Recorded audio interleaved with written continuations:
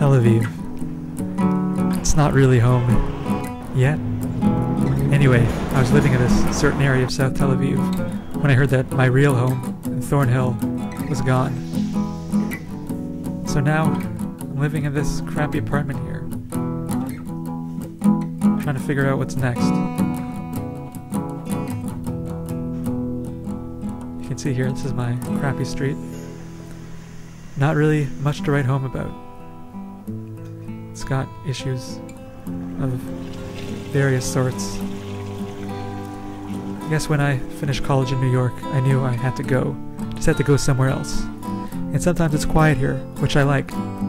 But sometimes there's a loud voice in my head telling me that I need to get out of here, this apartment, this country, everything. I try not to complain. If I were in Toronto, with my mom bothering me even more than she does here, I'd be even more frustrated. Here I'm independent. Isn't that what I want? I chose to be as far as I could from home. Sometimes I get nostalgic though. I've seen that name. Yeah. And what's the Savani is he doing other than? Good things happen here. I like to see. And there's Alex. Alex and I have been together since college in New York. 3 years ago? 4? I can't remember. We have ups and downs. She moved to Israel before me and made Aliyah a year ago, just before I got here. She probably shares a lot of my complaints, but is mainly happy here. When I'm around her, I'm happy too. It's distressing for you because I'm not really looking for... I feel like I'm not always looking to make this a home. But I haven't decided that I want this to be the place where I want to stay. Right. I'm not pursuing it in that way. It's really hard for me. But I sort of feel like I'm not going to pursue anything in that way. That might be hard for me, you know. Like, I was educated to think that this place was special for me. And I do feel that way. You think that I don't feel that way? No, not necessarily, but I think that the equation of my decision making was different.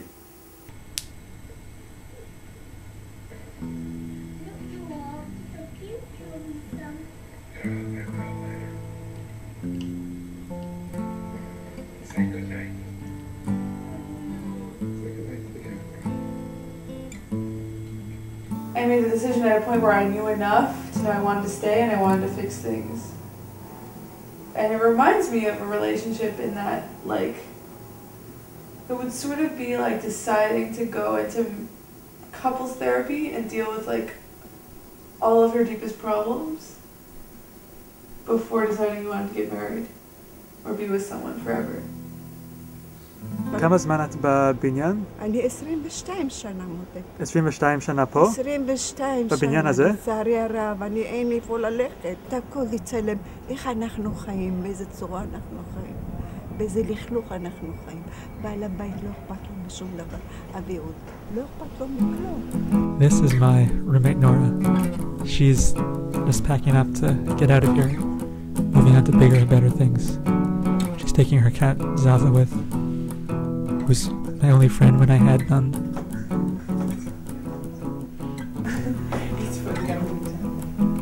It was sad to see her go. Everywhere, really. It's my thing to make it. And I took it as a sign that I have to go too. And now it's gone. It's hard to be like an immigrant here, I think. Everyone pictures it as it's a perfect thing to do. It's not at all. Yeah. I don't know, I feel like also when I moved in, I was feeling very hopeful when I went and also painted all the walls and it's like, Yeah.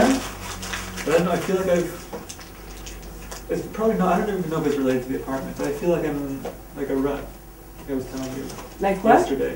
In a rut and I'm stuck, Yeah. and I feel like I don't know what I'm like hanging around, Yeah. looking for work, feeling miserable. And Yeah, exactly. This is the thing. So for me, like changing flat is a new start. Like, okay, I have a job, I have everything that I need. I just needed a new flat. But just to feel that I can do something with my wife. Like here, I feel like it's a transitory place. Like you come here because you don't have a lot of money and, okay, and then you figure out what you want and you leave. and I figured out what I want a long time ago, but I couldn't because of this flat and all the problems it's included. It's always in your mind, you know. Something that stays. I do things. I tutor English at a high school in Yafo, and I go to protests. In Lo the other week, the government ordered the destruction of 7 family homes. How can I even allow myself to feel at home here when there are things like this happening? But I read. I pass the time. Try learning Hebrew. Try to fit in. Should I do this thing in New York? I don't know, what do you think? I want to go to New York. My mom sent me all these things to do in London. Cool. I can visit you in London. Are you free Friday, April 1st? For what? A friends and family tour with Shobim Shtika. Maybe. I wrote גם הרעיון וגם התאריך מעולים, אבל לחוסר משפחה אני לא יכולה לתקן. But I wrote a smiley face. Does that make it sound also like I don't want to come or something? Are you not going? No, I want to come. Then I'm going to be your mishpacha. So maybe I should write Tov Sheish Chavarim or something. Short term's okay, Uh-huh. and I don't mind you staying there, but I'd like you to come back home first and get an education and have a career. Right. I'm worried about financial things. Do you ever feel like you miss our old house? Sorry? I'm also probably going to talk a little bit about our old house, because I'm still, in trauma a bit.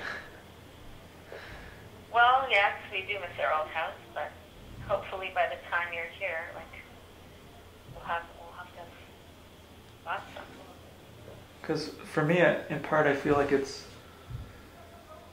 Not coming home to home. I feel like it's hard for me. I want to keep the idea of home in my head. And I feel like as long as I don't come back to Toronto, I can still imagine that it's there. Which is, I feel like what I do. Home is where your family is, not where the actual physical house is. No. I feel like I'm We really... sold it now, but we did, and that's in the long run. I know. It's just... You couldn't have stayed there indefinitely. Daddy's not working. No. Facts. You know what I mean? I had this dream, I don't know, a few weeks ago now, that we were just walking by to see how it was doing.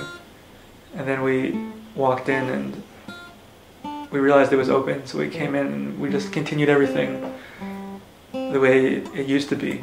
And we were busy making dinner, and then there was like a knock on the door.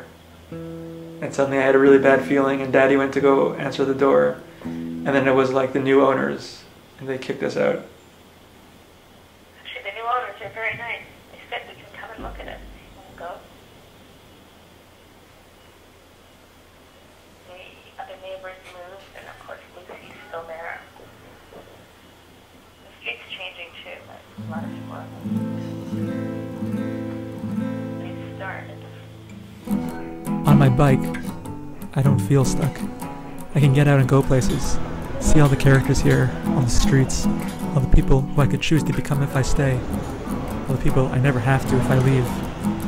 I remember how I used to bike up and down my old street in Thornhill. I never wanted to go farther than around the block.